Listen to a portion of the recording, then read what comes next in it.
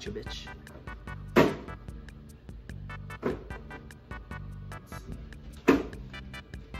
YouTube, in honor of the new Mario movie coming out. Oh, okay, hang on. In honor of the new Mario movie dropping, got a little Toad unboxing for you bitches. Shit. In honor of the new Mario movie, got a little Toad unboxing for you motherfuckers. In honor of the new Mario movie coming out this week, got a little Toad unboxing for you freaks.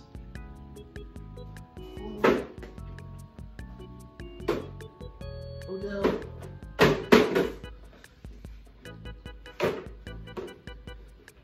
Toad, motherfuckers. YouTube, got a Toad unboxing. That is some YouTube shit. Hold up. YouTube, got a Toad unboxing. Hell yeah. Today, got a Toad unboxing. Only get one shot at this. You can only truly unbox something one time. Got the cutlery for it. We're gonna unbox this shit. The blade is nice and dull, but oh yeah, this is what you guys wanna see.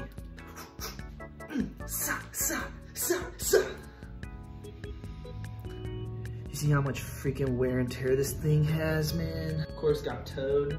I'm gonna go ahead and slice this. We're gonna change stations. So far, only cut the tape off. So we're looking good so far. Part 1 of the unboxing is officially underway. Keep it tuned in for part 2, new location. All right, we're back in. Part 2 of the unboxing is officially underway. Had to change scenery. I was a little scared that there might be a little bit of buzzing in the background. A huge box for such a small little Toad. Oh yeah. Oh, this is the money shot, baby. Toad out the box. In the box, there's nothing else. Just Toad and some plastic wrap. No over protection on this front part. Let's get this. Let's get it out the frying pan. That's what it looks like. Oh yeah, that's the stuff. Perfect for flipping little eggs, man. It's not real metal. You cannot use this on your stove. But it is. Oh shit! I guess I gotta get a box on the screen. Super easy to get out of the box, out of the packaging. Toad's head ass. Just cheesing away. Played by Keegan-Michael Key in the movie. Honestly, pretty high quality figure. I mean, you know, you can look this way, look that way. You know, things you do. His backpack, you can actually, looks like, put the frying pan in there. That's sick. But the real question is, can he dab?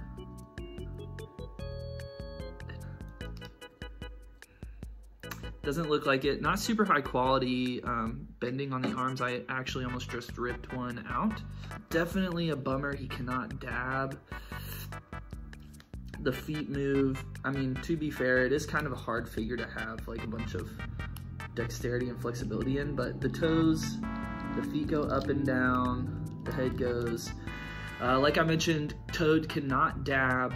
I would honestly probably save your money. Do not buy this. The pan is really cool, but you can't actually use it yourself. Does it go in Toad's hand? Hand just came off. That's kind of on me. I was being pretty rough trying to get him to dab. But you can do a little pan situation. But again, yeah, no dabbing, which is a bummer. Pretty much the only reason that most people are going to be looking to buy this figure. Other than that, it is a pretty high quality figure. You'd probably be able to fit Toad's head in your mouth. So that is definitely a plus. But overall, it's going to look nice next to some Mario figures if you got him. And if not, he'll look pretty cute just on his own. He's a little cutie patootie. So that's a review. Gonna give it a 4 out of 10 just because of the whole arm situation. And I think I mentioned this, he can't dab. So that is a huge disappointment. And probably gonna be passing on this figure a second time. Not gonna be buying a second one. But if you want a figure, you can get one at your local Target, I think.